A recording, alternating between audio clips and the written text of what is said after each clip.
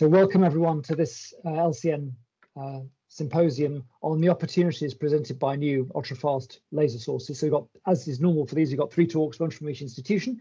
The one difference from what sometimes happens is we've got 3 separate presentations, 2 video and 1 live. So we'll take questions after each presentation rather than waiting until the end, as we sometimes do. So our first speaker is Amelle Zaïr from King's, who's going to tell us about attosecond XUV sources from lab to infrastructure. So over to you, Amelle. Good afternoon. My name is Amelle Zaïr. I'm from King's College London. And I would like first to thank the organizer to invite me for this ultrafast laser seminar of LCN. Today, I'm going to present you an overview about attosecond XUV sources, from laboratory-based attosecond sources to infrastructures-based attosecond sources. So let me first frame the timescale we're talking about. We're talking about attosecond timescale, eventually femtosecond timescales, and the dynamic involved in those timescales are mainly molecular reaction, nuclear motion, which takes place in femtosecond timescale, and electronic motion, which takes place in attosecond timescale. And what is really interesting is not only to observe those dynamics, but also to understand the correlation between the two. So what we want to do is to see and follow dynamics from attosecond timescale to femtosecond timescale. So the motivation for that, I will give you 3 examples, but there's more than that. The first example is basically we can study damages in system and how they happen when they are photo-induced. We can also look at change of properties in system, eventually control them on attosecond timescale. And we can also look at a more complex system like lattices or solids and try to understand how we can produce, for example, efficiently ultrafast current. And that would be basically with impact on optoelectronic, for example. So with those motivation in mind, we need, of course, to produce attosecond pulse source and optimize them. So how does it work? The first thing we need to understand, and you all know that, is that to get very short pulses, you need a really broad band of photon available. So for femtosecond, you would look into the visible or the infrared range, and you will try to produce about 30 nanometers of bandwidth. But for attosecond, you need to produce a very, very big bandwidth that is much larger than that. And for that, the high-harmonic generation process provides a unique opportunity to produce this very large bandwidth of photons. So with the high-harmonic generation, which is a process that converts a laser frequency into its highest harmonics, you will produce a broadband more into the VUV, the EUV, XUV, or even reaching X-rays. And this is coherent light that is emitted as a flash of light. So for that, we take advantage of the technology from femtosecond laser, strong femtosecond lasers, and of course of the well-known, for example, TISA femtosecond CPA, chirp pulse amplification technique, which was invented by Donna Strickland and Gérard Moreau, who received the Nobel Prize in 2018. And from this type of laser, we study basically the interaction with matter and the production of high harmonic. And usually we have developed also lots of diagnostics spectrally, but also temporally to measure those flash of lights. And they are listed here. There's different groups that have developed that. And here you have an example of a rapid measurement I did, where you have a train of attosecond pulses with pulses of about 290 attosecond. Now, the conceptual idea of attosecond sources lay behind the high harmonic generation process, which happen as follow for a very simple system, just an atom. So here on the top you have more like a classical view of the interaction, and here you have more like a quasi-classical, quasi-quantum view of the process. So you have an atom with an electronic wave packet in its ground state. This is described by a Coulombic potential here. And when this system is under a strong laser field, what happens is that the interaction is non-perturbative, so the potential is going to bend every half cycle. So you are creating a barrier here every half cycle, and the electronic wave packet can now tunnel through this barrier and then be freed in the continuum, and seeing only the laser field will be accelerated by this laser field and acquiring a kinetic energy. and also brought back to the core, because the vector potential of the laser changed direction from this half cycle to this half cycle. And at recombination, it recombines radiatively and it produces high-harmonic generation that you can see here, and here is in the classical picture. What is really interesting is that this type of trajectory is not basically a singular. You can have many different types of trajectories, and at King's we take advantage of those different trajectories to create an interferometer at the level of the system, and therefore this interferometer allows us to follow dynamics of the system on the attosecond timescale. Now, the new trend in the community was not to use TISAF system, although this is still very valid, but it's to go in two different directions. One direction would be to go for really powerful lasers to produce high harmonic and crank the energy per pulse in the attosecond pulses. The other strategy was to go to high repetition rate and basically produce high harmonic, and therefore kind of capture very rare events, because you have lots of pulses per millisecond, for example, and you can do a lot of statistical study. So this is the strategy we decided to develop at King's, that we would go into the higher repetition rate. So therefore we have developed our high harmonic beamline and attosecond beamline, not on TISAF laser system, but on ytterbium CPA technology. And all our lab is on basically ytterbium CPA technology and not in TISAF anymore. So this is an example of the system that is on one optical table, and the attosecond beamline is also on one optical table. This system was first built at Imperial College and then was brought to King's when the group was created. And we did the first demonstration of high repetition rate attosecond pulses with our colleague from the Jena University, so the Jens Limpert group, where we produced 50 kilohertz to megahertz non-neutral attosecond pulses at high repetition rate, therefore. So now that we have this type of laboratory, we also use the Laser Lab Europe Consortium, which is a consortium of different laboratory-based attosecond sources, but they have different systems. So it could be, for example, not ytterbium, but actually TISAF, as I said before, and with higher power. So in this consortium, we use basically the facility in Paris and in Bordeaux, but also in Heraklion here. And what we do usually is that we export one or two of our ideas, mainly on gas phase high harmonic, and also on pump probe scheme. And here is the list of what we develop at King's mainly. So we targeting solid dynamic. We also look into hot carrier dynamic in metamaterial together with Wayne Dixon and Anatoly Sayat. We look also on mode sensor laser with George Booth. And we are starting looking into topological solids. And we develop a lot of diagnostic at higher repetition rate, for example, and a lot of diagnostic also that can be used on those laser lab consortium. And a lot of new scheme for pump probe experiment, whether it is optical or terahertz optical scheme. So let's call it multicolor family of pump probe experiment. Here is an example of one of the laboratory in the Laser Lab Consortium that we use in Bordeaux. So what you see here is a high harmonic beamline that is on about 6 optical table, and this is only the high harmonic beamline. The laser is actually on another room. And we use this facility because we wanted to provide to the attosecond source a different degree of freedom, which is tuning the attosecond pulse wavelength. So we use our expertise in synthesizing laser field, and we produced a temporal flat top.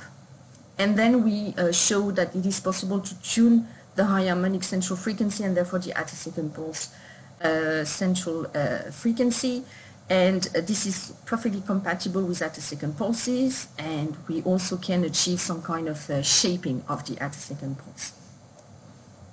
We also use the laboratory consortium for an experiment with the force infrastructure. So you have here the 2 beamline that they have provided for the consortium. This is led by Paris Salas and Dimitris Karalambidis. And you can see that the more we advance in this presentation, the bigger gets the high-harmonic beam line. So here is a 20 gigawatt XUV beam of about 15 meter length. And this one is about 100 megawatt XUV beam that is about 30 meter length or more. So with those infrastructure, we wanted to continue our investigation on how to measure attosecond pulses. And we've been looking into measuring basically attosecond to femtosecond pulses by playing with the trajectory I mentioned before. And we made the demonstration of attosecond, and now we did the demonstration of measuring a 1.4 femtosecond XUV pulse using the XUV autocorrelation technique. Finally, from the lab and the Laser Europe Consortium, we have investigated some time onto building or helping building infrastructure. So there is a big infrastructure in Europe which is called ELI, Extreme Light Infrastructure.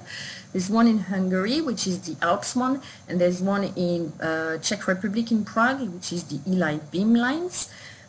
So I've been dedicating 2 years on building a line with the team over there and training the team onto this type of beam line. So this is the beam line, which is long of about 15 meters.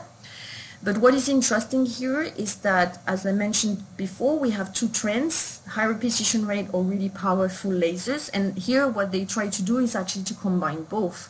So they have an ytterbium system, which is 100 kilohertz, but then producing about 40 millijoule laser pulses in the range of 20 femtosecond and potentially going to few cycle pulses with 6 femtosecond. And what we demonstrated here is the very first attosecond pulse characterization on this beam line.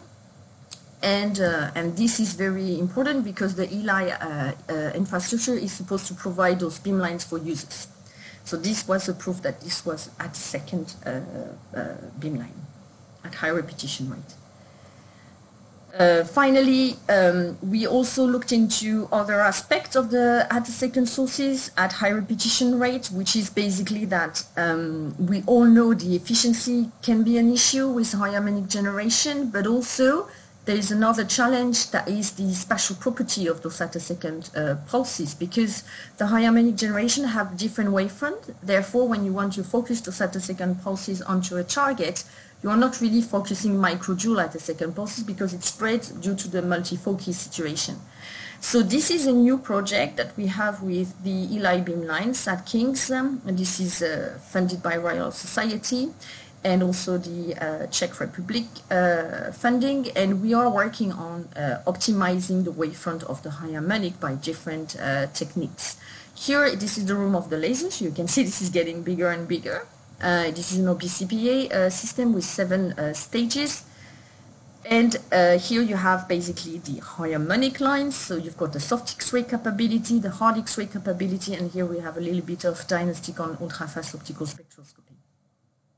And I work on that with my colleague André Schroth, who is the head of attosecond or HT beam line over there. With this beam line, we are looking into this optimization of wavefront. There is actually an experiment going on right now that we are piloting remotely from here. So this is quite interesting, and it works, for the moment, it works quite well. Finally, I wanted to give you a roadmap of how those attosecond sources stand in the possibility of sources of photons. So we are working really hard on getting attosecond sources as optimized as possible with as much energy into the pulses. The goal is really microjoule level. We are pushing into the different degree of freedom, tunability, polarization control, wavefront control, all that kind of things. And we are also developing lots of diagnostic related to that. Of course, the next generation of ultrafast laser is also something we are pushing, and we are also talking into working into XUV technology.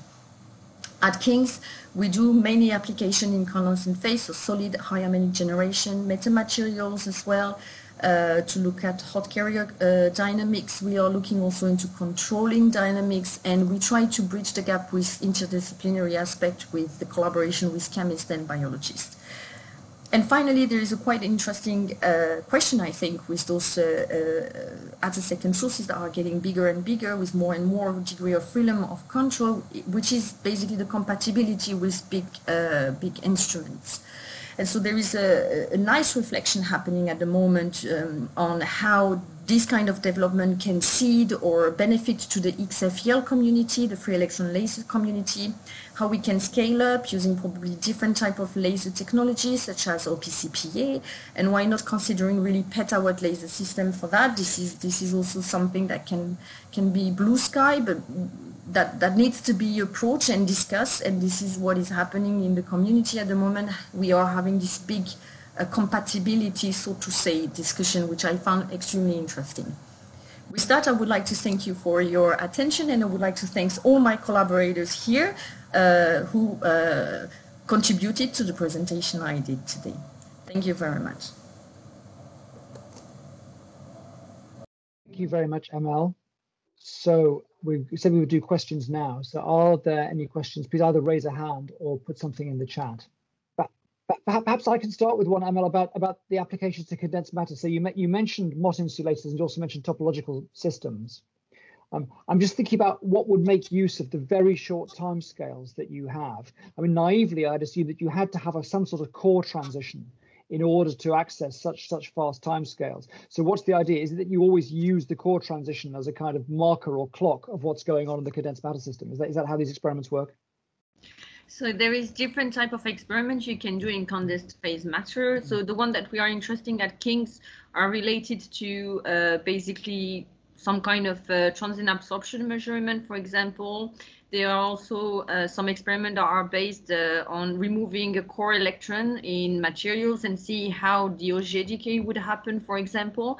And for metamaterial, what's really interesting for us is to really capture the hot carrier dynamic for different type of resonances. So it could be, for example, in nanorods. We'll be looking into resonances, longitudinal or transverse resonances, and trying to excite those resonances and get the information on how fast are those hot electrons and how we can control them to create as much as we can, because at the moment the trend is really to increase this hot carriers production for sensing measurement. So this is the type of idea. But we approach it on the photonics point of view, on the advanced photonics point of view. Okay, well, this is great. Thanks to Amelle's talk being spot on schedule. I think we can move on to the next presentation, which is Jon Marangos's video presentation. So, Jon, over to your video, and then we'll come to questions after that. Thank you very much.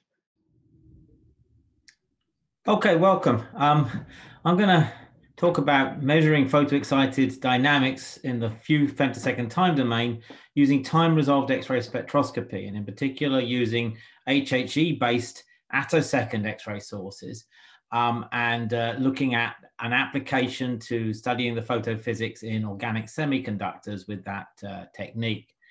So the advantage of time-resolved spectroscopy in the soft X-ray regime is it gives us access to both structural and electronic dynamics through the sensitivity of the X-ray spectrum at absorption edges to both the geometric structure and the electronic structure in a sample, as illustrated by these carbon-containing compounds, where by looking in different spectral regions around the carbon K edge, one can identify different features of the electronic structure. So below the edge, valence Hall states, above in the pre-edge region, the excited bound states, and then going up to the above threshold states, giving us some information about the electron interactions in the near continuum. And for us, the edges we're interested in, because these are the ones we can reach with high harmonic generation, are the carbon, oxygen, and nitrogen K edges, and the chlorine, sulfur, and phosphorus L edges as examples. They're important in chemistry, even in biochemistry.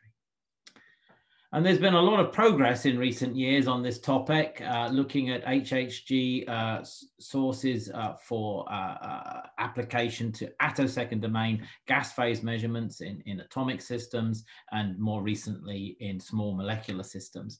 And I think really a lot of progress has been made. But our interest in my lab is more in the condensed phase, as well as in gas phase problems. But here I'm going to talk exclusively about condensed phase problems, where we have constructed a beamline for doing attosecond transient absorption spectroscopy in the soft X-ray range, based upon high harmonic generation, and the beamline is photographed here. I'll say a few words about the details in a moment.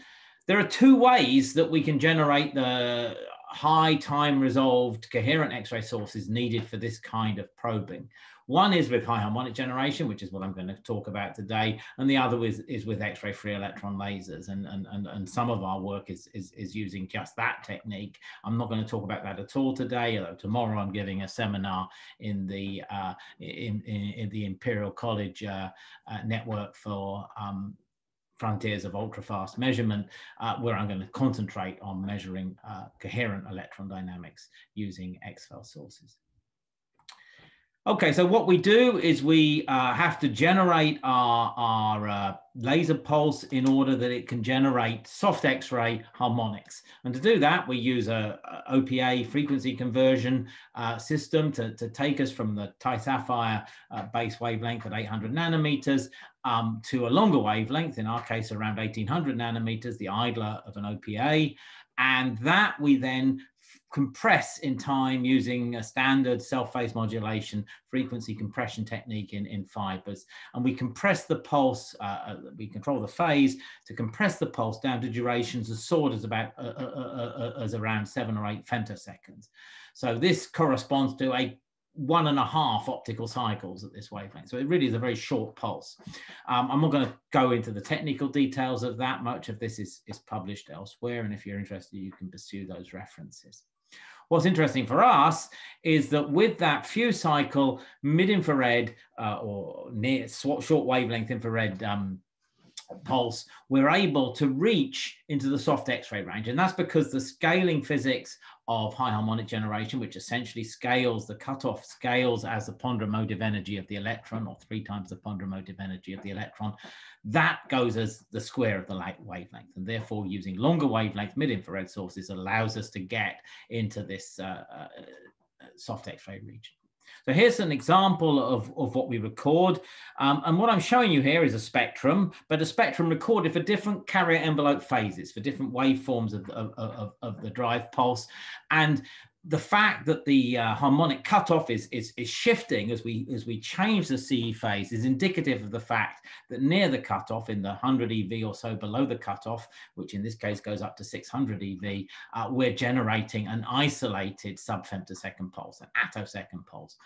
We're not using that explicitly in the work I'm going to describe, but it's a very important characteristic to have, and one that we are using in other parts of our research. So basically, by playing around with the generating conditions, we can move that isolated attosecond pulse all the way from around 150 EV up to about 600 EV, and thereby cover the oxygen, carbon, and nitrogen K edges. And this work is published from a paper a couple of years ago in Science Advances, which you may want to take a look at. And one of the key features is we do this with a reasonable efficiency, a flux large enough to make static Zanes measurements even at the oxygen K edge. So this was the first ever HHG-based static Zanes measurement at the oxygen K edge, showing that there are enough photons to get a relatively noisy Zane spectrum there, but we go down to the nitrogen K edge at 410 EV and we get really good quality data. So that's good enough. You have enough flux there to start contemplating doing a pump probe measurement with a changing time delay and actually mapping out dynamics. And that's what we're going to talk about now. Doing that, looking at an organic semiconductor, P3HT, polythiophene. We did a couple of years ago some static Zanes measurements on that at the sulfur L edge and the carbon K edge, very high quality Zanes measurements using this HHG source. And now what we've done is to do time resolved measurements whereby we pump the exciton in this material, which is around 600 nanometers, and then we study the change around the carbon K edge that happens immediately after we've pumped with a pump pulse. So to do that, we have the following setup. So this is the insides of our beam line. We have basically we split the beam. Most of the energy goes to generate the high harmonics in a gas target. The rest of about 20% of the energy then goes to be for third harmonic generation to generate a pulse at 600 nanometers. And we've measured the duration of that pulse using a second harmonic frog to be about 16 femtoseconds. So it's not as short as our probe pulse. Our probe pulse, as we say, is probably less than a femtosecond, but nevertheless, this is giving us access to the first 20 femtoseconds or so of time resolution required for these kinds of measurements. The pump and the probe pulse are then combined at a toroidal mirror and focused into the P3HT target. And then we analyze the transmitted X-ray spectrum using an X-ray spectrometer. And so basically the strategy is we pump the exciton at around 600 nanometers, and then we look with the probe at how the carbon K absorption changes. Now, similar measurements have recently been done on using the flash free electron laser, where X-ray photoelectron spectroscopy was used, looking at another organic light harvesting system, and that works very nice. It was recently published in Nature Communications, but they yield a much lower temporal resolution than we've been able to achieve using our HHG setup. So basically, here's the main data from that measurement. As you can see, we are looking at the differential absorption as a function of delay. So we changed the delay between the pump pulse and the probe pulse from about -30 femtoseconds through to about +100 femtoseconds. So essentially, we have nothing happening until 0 femtoseconds when the pump comes in. And after that, we have a lot of action immediately happening in the sample. So there are two important features that we note. First of all, a very strong edge shift feature associated with the formation of the exciton. And secondly, a transient feature, which is sort of associated with the formation of the whole state associated with the exciton. Obviously, when you excite the exciton, there's a whole state left behind, and we're kind of probing that. But the actual dynamics of this requires some theoretical interpretation, which we'll come to in a moment.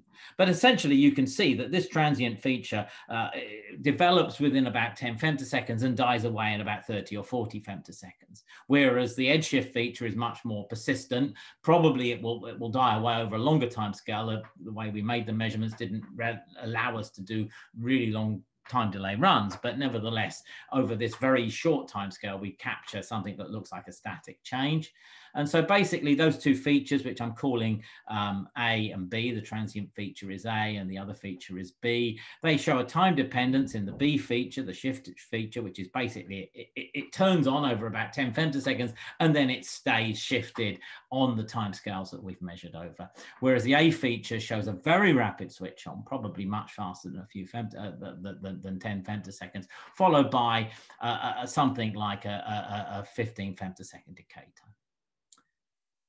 So to interpret that, we've used our relationships with Tom Penfold at the University of Newcastle and Artem Bakulin in imperial chemistry. Tom is an expert at the time-dependent DFT modeling of such systems, and so he has taken a look at how to model this, and the way he's modeled it is as an oligothiophene system and a singlet exciton. And actually that captures very well the A feature, this edge shift feature. So basically his results reproduce that, the red curve, really strongly and quantitatively as well. And so basically what happens is as soon as you make the exciton, you have a movement of electron density away from the carbon to the sulfur atom, which is illustrated in this rendering from the calculation of how you're moving from the carbon electrons from the carbon atom to the sulfur atoms. But that doesn't explain the transient feature. And so to explain the transient feature, we've had to go further. We've tried a number of different ways to understand it. And the one that works and gives us a clue as to what's going on is to actually use a pair tetrathiophene oligomers around 1.5 nanometers apart. And that sort of captures this dynamical feature. So essentially what seems to be happening is the exciton initially delocalizes. That increases the absorption because it delocalizes onto neighboring sites, and that actually changes a little bit the cross-section for absorption. And then that decays away as the feature either further delocalizes or fully localizes. So basically, that's all I was going to tell you about, just to illustrate one of the applications of these high time resolution soft X-ray transient absorption capabilities. So HHG sources can be used for high quality time resolved X-ray spectroscopy, applicable to condensed phase materials, and may be very crucial to understanding early evolution of exciton dynamics in molecules and polymers. Now, I have glossed over a number of issues about this measurement, one of which is what the pump pulse does in terms of thermal loading to the target and changing things through heating. I'm happy to talk about that in more detail in questions if that's available, but nevertheless, we've actually characterized that heating, and we understand that we're well below the threshold for melting the system, so we are in a controlled regime. But you do have to be very careful when you're doing these pump probe measurements to understand what your pump pulse is doing, and also to understand any accumulated damage due to repeated probing. XFELs, of course, could also do this, and XFELs also offer X-ray pump, X-ray probe capabilities with few femtosecond temporal resolution, and that's one of my other areas of research. I think for these materials, they offer complementary routes, photoelectron spectroscopy being a very nice one, whereas the HHG sources, because they're essentially a supercontinuum source, it's quite natural to do X-ray transient absorption measurements. So my argument is that time-resolved X-ray spectroscopy offers a powerful new probe of time and space development of electronic excitation in materials. And so I thank you for your attention. And I think with that, I will conclude. Thank you very much indeed. I thought you were about to get me twice there, but yeah, I was really excited. I was really worried. Well, it's all about harmonics and repeated collisions, isn't it? Are there any questions for Jon? I'm keeping an eye on the chat. Oh, okay. It is waving a hand. That's the old-fashioned way. Go ahead. A real physical hand and a real physical voice. Yeah. Yeah. Thank you, Jon. I'm always really impressed to see these setups and the fantastic beam lines that you put together, and the dedication of the students that keep everything running. I haven't visited your lab, but I did visit Simon Wall's lab in Barcelona, and he was also with this holy grail of trying to get to the oxygen K edge. But the thing that shocked me was that they have a whole room full of helium bottles, and they're using the high harmonic generation in a helium nozzle. They have to pump it really hard, and they can only run for like 30 minutes at a time or something. I'm wondering, is this the same with your setup? Do you? Yes, and indeed it's the same guy doing it, because that was where Alan Johnson ended up after his PhD with me, and he's been having a very happy time in Barcelona. Yeah, in fact, we get even more expensive because we can be sometimes using neon at that very high rate, and that is really painful, but it's one of the ways to do it. I would say to get to the oxygen K edge, however, I would be less keen to do it with HHG these days. We were very successful in our collaboration with LCLS like a year or so ago in being able to demonstrate attosecond pulses from XFELs at the oxygen K edge with something like 1 billion times more photons than we generate in the pulses in our lab. So I would say for the oxygen K edge, I would plump more for a free electron laser if I could get time at one and do it that way around. Thanks, Ian. Thanks, Jon. Any other questions?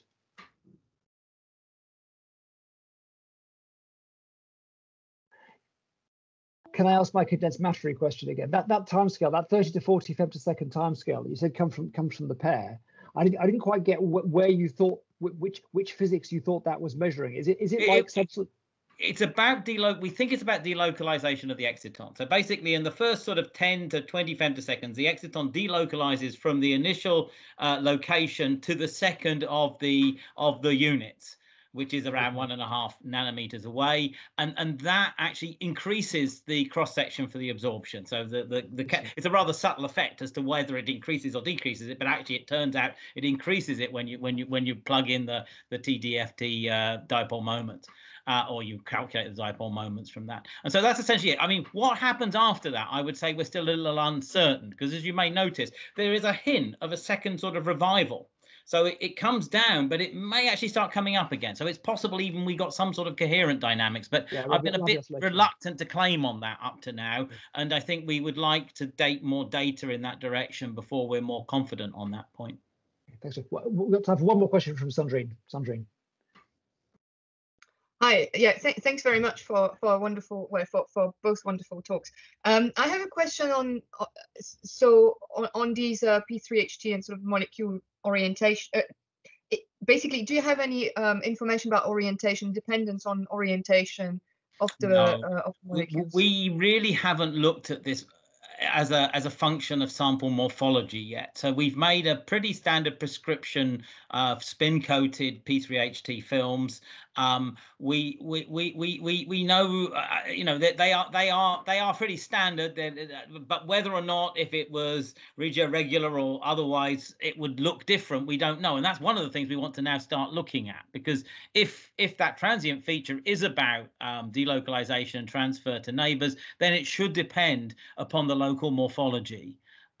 So that's one of the next steps in the work. Another next step is to actually put some sort of acceptor site inside and actually look at the actual charge delocalization and separation, which I think would be really quite exciting. So I think all those things are going to be possible using this sort of methodology.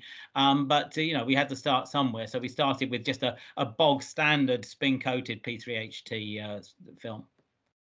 Okay, but there is it's considered for the next step. Oh, absolutely, and we're very keen to talk with people about what to do next. So of course, we're talking with Artem, who's one of our local experts in this, but we're very happy to talk with other people. If you've got ideas about materials that maybe you think could be exciting in this regard, where we can learn something new, then just follow it up, and we can talk about how to maybe try and implement that. Okay, definitely. Thank you so much. Fantastic. Thank you very much. So I think we better move on to our third talking view of the time. So this is Ian Robinson from UCL, who's going to talk about laser melting of polycrystalline metals, and he's going to live dangerously and do it live. Go for it, Ian. Okay, so thank you, Andrew and Megan, for the arranging the seminar. I've enjoyed the previous ones in this series a lot, because I get to find out what my colleagues in LCN are doing. And hopefully this will help to contribute to that exercise. So I'll put my acknowledgements at the beginning here. This is the work of one UCL student and a big group of people from Brookhaven, which is my second home here. And what we're trying to do is to learn how to do high energy diffraction experiments that Simon Billinge is an expert on, and we've got several group members interested in doing that. And I'm talking about free electron laser experiments, but I won't say anything about free electron lasers. I kind of thought John might say something, but and he did. Anyway, but our host was the PAL XFEL facility, and Daewon Nam was built the scanning stage that was essential to the experiments. And we have Korean collaborators, Hyunjung Kim and Changyong Song from two different universities in Korea that make the experiments possible. So the question we're trying to ask is, in metals, simple polycrystalline metals, what's going on when you excite it with a laser to the point of melting it? And so the sort of things we wanted to check with X-ray diffraction experiments were whether we could see the liquid phase, and if we could see the liquid, whether the liquid is different at early time, possibly due to its originating as a solid. We wanted to look, as others have, at how fast the melting takes place. But the thing I'm going to tell you about today is, where does the melting start? And that turned out to be a bit of a revelation and led to a fairly important paper and some new results that I'll show you as well. And the key to all of this theoretically is this so-called two-temperature model that I'll talk about a little bit. And then one of the, in fact, Sandrine's question was about the sample geometry. That's still to be answered with our work as well. Okay, so the experiment is a pretty simple powder diffraction experiment. You have your XFEL beamline, which in Korea is a kilometer-long linear accelerator followed by an undulator producing an X-ray beam. In our recent experiment, we were able to use self-seeded beam for the first time, and I'll show you at the end the very much improved results we got using the self-seeding. And we do a pump probe experiment, just as Amelle described, where we excite with the laser first, we adjust the timing of the laser and the fluence of the laser and look at the effect that it has on the sample. And the key to the Korean setup is that we've got this scanner system because we destroy the sample in every shot. And so to do a time delay series, we need to line up a set of samples in a row, and we scan a 23 by 23 array of samples here. And what we're looking at are the powder diffraction rings that come out, and you can see some examples in the inset here.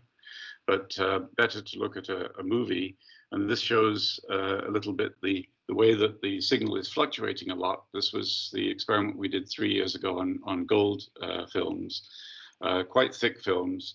And we carefully adjusted the fluence. But what you can see is that as a function of time delay, the clock's not actually shown, but this is over the picosecond time range. So again, an order of magnitude slower than what Jon was talking about.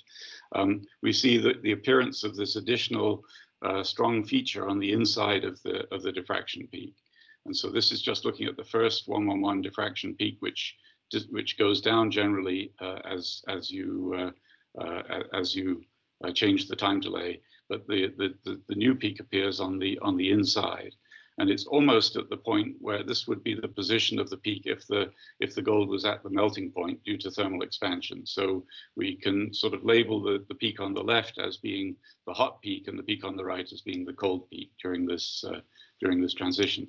But already you can see just in the raw data that there's a considerable heterogeneity going on. There's a hot phase and a cold phase simultaneously present in the sample that's induced by the laser.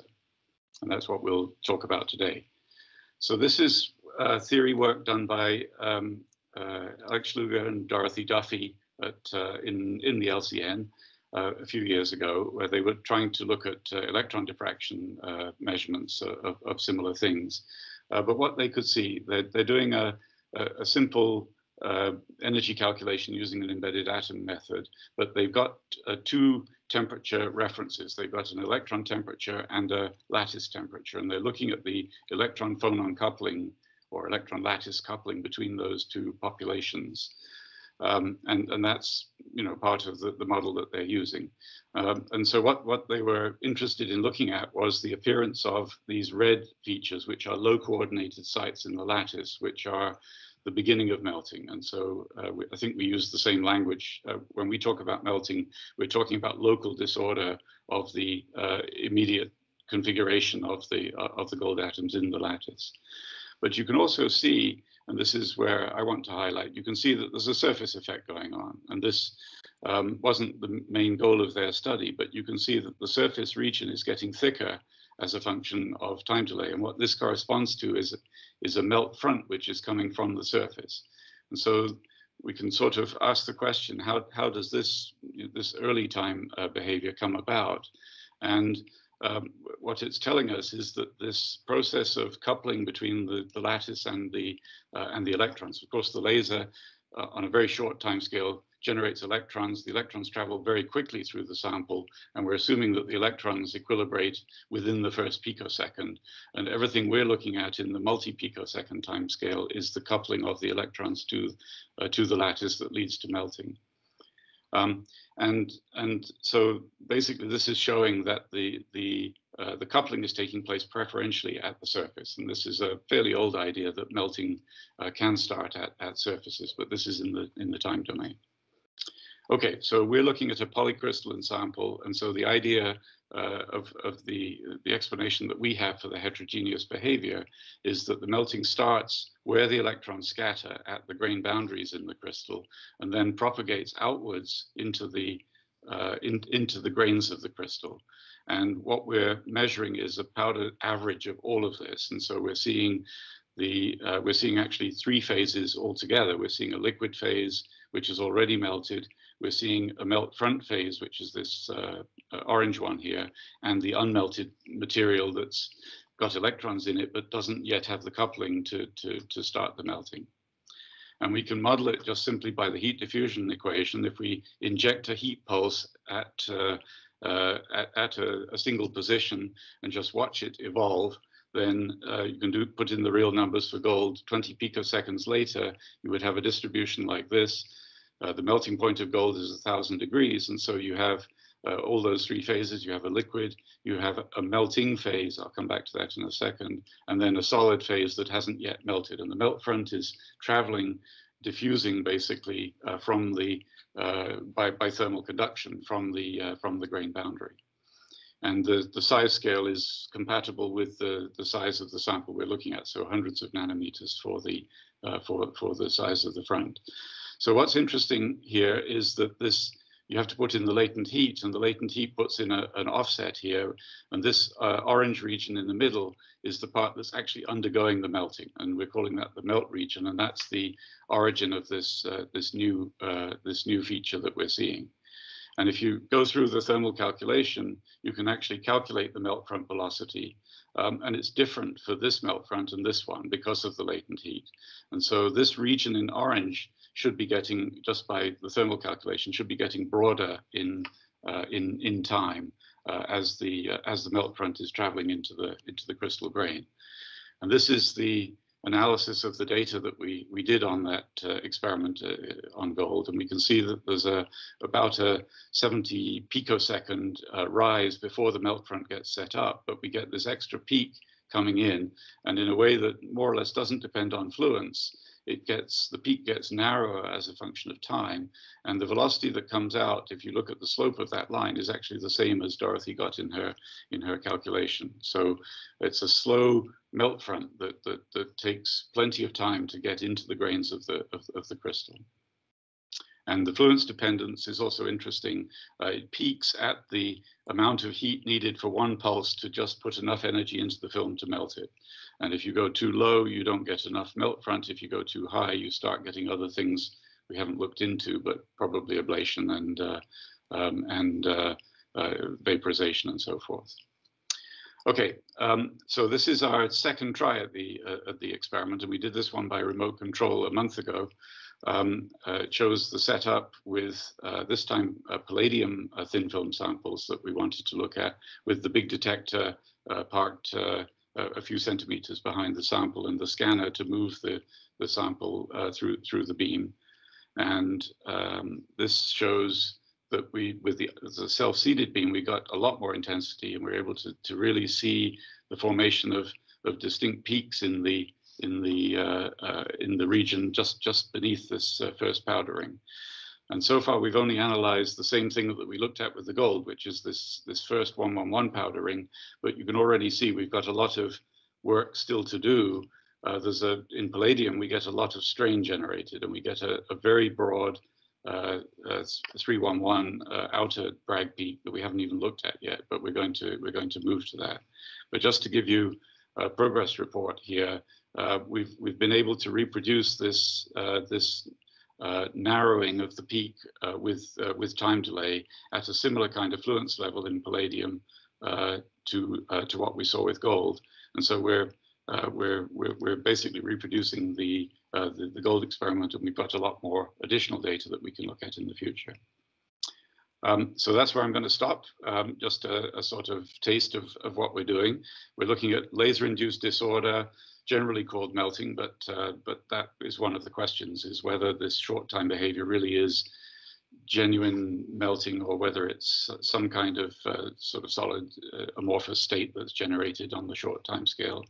We're identifying three phases. I didn't show you, but we do have data that show we can see the liquid using the PDF methods that Simon Billinge is expert in. We're seeing the solid unmelted material and also this melt front phase. And this explains the inhomogeneous melting rather nicely. And the energy transfer is therefore concluded to take place at the grain boundaries in a polycrystalline material. And this is just like the surface melting that you get on nanoparticles that's been studied by by other people. And because we're doing a diffraction experiment, we're actually able to get structure of the melt front. So hopefully that was less than 15 minutes. Your time was impeccable, Ian. Thank you very much. Questions? I've got one thing I'd love to ask you, which is this: I'd rather perhaps ask you for the moon here, but for static powder diffraction, as I understand it, I'm not an expert, but there's a whole zoo of methods now which enable you to infer information about the structure, even if in a highly disordered material, from the static powder pattern. I'm thinking of methods like reverse Monte Carlo and so on. Is there any chance of being able to do something like that with your dynamics to learn about the structure, more about the structure of this melt phase rather than just the position of the first peak? Yeah, well, I've got the advantage of being live, so I can just flick forward to my back side, which is, this is the extraction of the diffuse peak from that powder pattern. And if we go forward, there's your simulation. So we can extract what's called the pair distribution function from from that green curve that we extracted. And this is all preliminary results, but looks quite credible. And we can simulate it using sort of, we don't, Simon actually doesn't like the reverse Monte Carlo method, but we can at least simulate it and do a side-by-side comparison, and he's comfortable with that. So yes, we're doing it. Okay, and I promise you, Ian did not pay me to ask that question. Any other ones?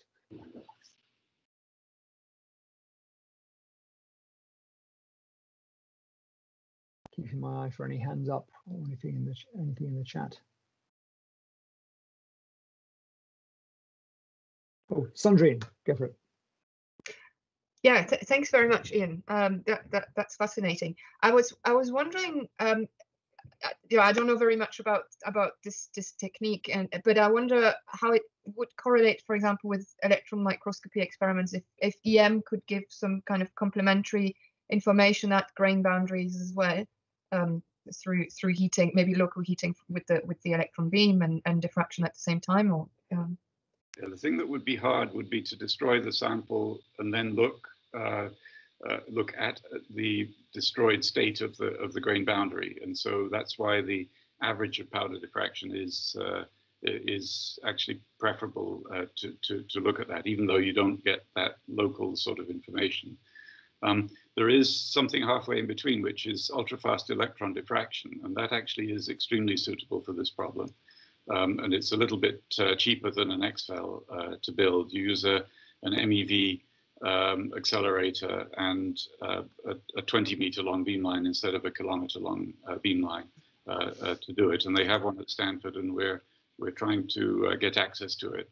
It's actually just as hard to get access as the XFEL, but it's also something that could be built in a university, for example.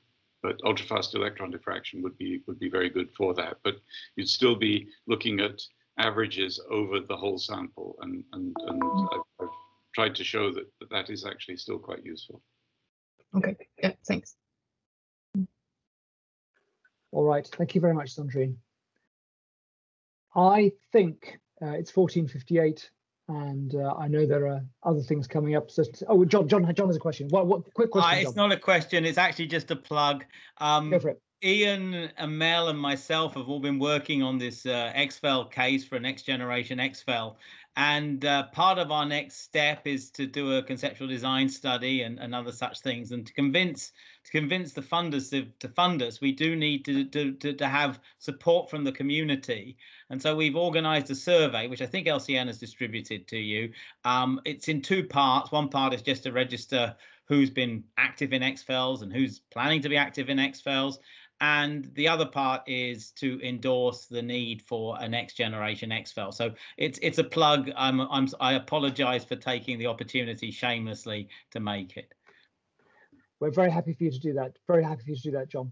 That's great. Do you want to put the link in the chat? I think we've circulated. Do you have it to hand? You have circulated it. What I don't have the link easily to hand, so I think it has been circulated, however. Yeah, I think so just urge anyone who's seen it and hasn't done anything about it yet, maybe to just go and have a go at it. Yeah, Andrew put in a good cover note to support it, so it did go to the whole of LCN. Yeah, that's much appreciated.